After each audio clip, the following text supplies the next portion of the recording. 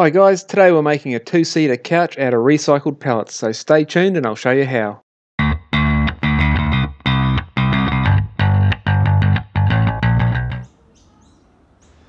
Okay, so you're going to need 3 Euro size pallets for this project, and these are the 1200mm long ones by 800mm wide, and they're easily identifiable by this EPAL symbol that you'll find on the side of them.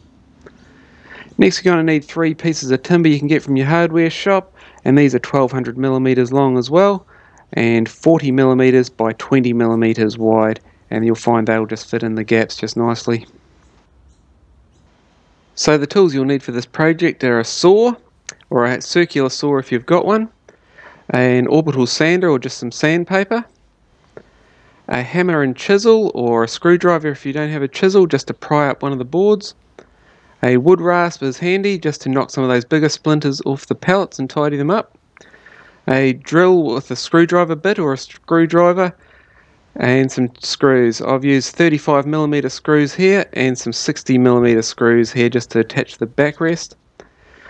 Some adhesive. I've used Bond instant nails for this project.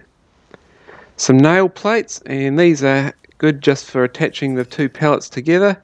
As you can see, you hit it with a hammer and the prongs go through and join 2 bits of timber together, and I've just used some brown spray paint just to take the shine off those. And lastly, some Feast Watson timber deck stain. You can use the stain of your choice, or you don't have to stain it at all if you don't want to, but I've just used that one to give it that dark colour once I'm finished. Okay, so the first thing you want to do is to fill in those gaps at the bottom there. So just using those 3 pieces of timber, I've just pre-drilled holes through these. If you don't have a drill bit, you can just screw right through that bit of timber probably safely as well. So putting those 35mm screws in here, I've just attached that to the bottom, and next we just want to sand off that bottom bit where you sit. As you can see, with an orbital sander it makes pretty quick work of it, but if you don't have one of these, you can just take your time with some sandpaper. And next we want to join those 2 pallets together, so I'll be using the Instant Nails adhesive and just putting a stripe of adhesive down the 2 end boards and the middle board. As you can see on the underside of the top one, it only has 3, so just need 3 lines of adhesive, and that will stick those 2 pallets together quite well. So here you can see how much I've used. We'll just lift this one back.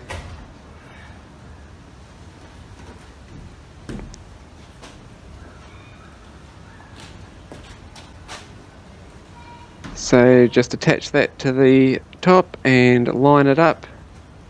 It'll take a while for that adhesive to cement in, so you've got a bit of time to line it up.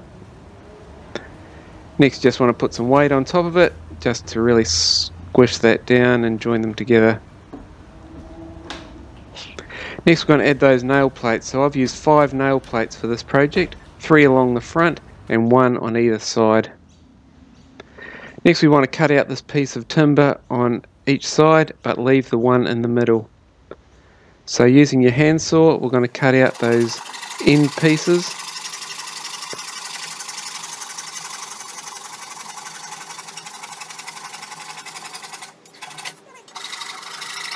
If you've got a circular saw, you can use that in this instance, and that'll make it a lot easier, but otherwise with a handsaw, that's the piece you want to cut out. And now just the same on the other side.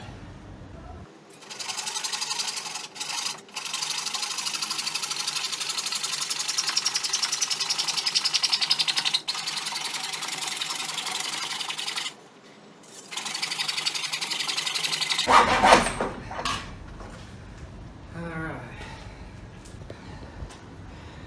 So what you end up with,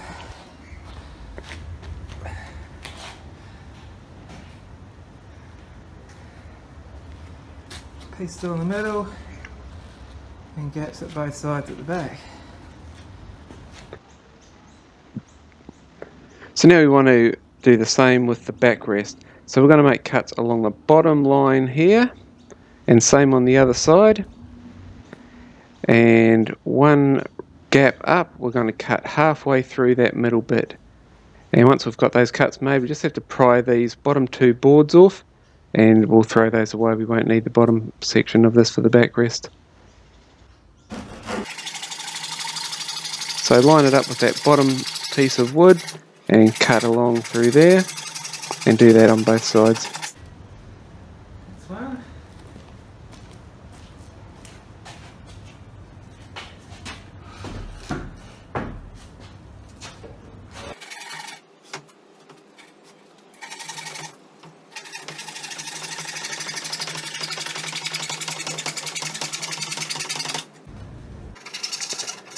For the middle cut, you want to cut pretty much halfway through that gap, so not directly along that bottom piece.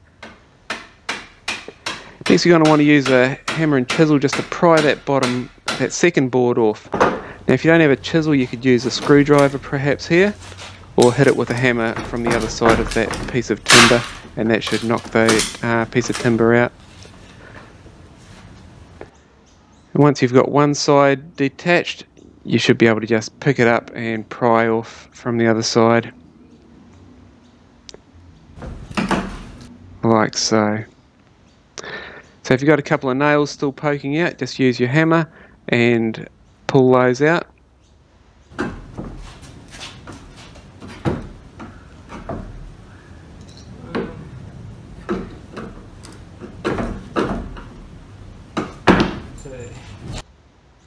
Okay, so there's your backrest, and all we have to do now is slot that through the gaps we cut through before, and that will slot into place.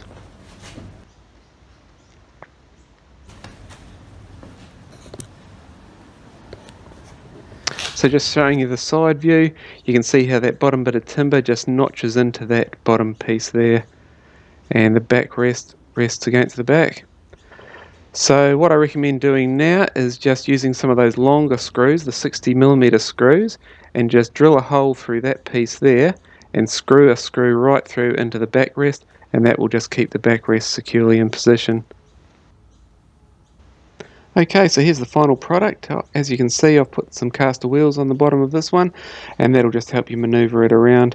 I've also used some stain on it, but that's up to you. If you prefer that darker look, you can use a stain. Otherwise, you can just leave it as is. And to finish it off, you're probably going to want to put some cushions on top of it.